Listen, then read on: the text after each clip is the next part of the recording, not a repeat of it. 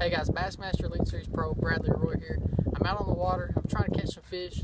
That's not always easy at times, but to help me catch fish, I use a lot of tools. I use rods and reels, and trolling motor, and graphs, and motor and power poles. It's all important.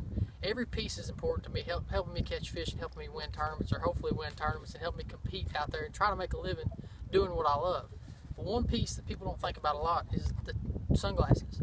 Sunglasses to me are one of the most important parts, because if you can't see down in the water at times, you're not going to catch the bass, whether it's sight fishing or if you need to see that stump or whatever it is, or just keeping the glare off the water where you can stay out there all day.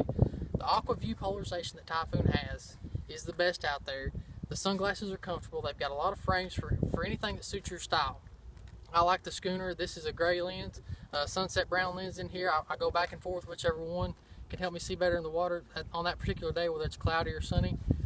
Just really unbelievable sunglasses. Check these guys out at typhoonoptics.com.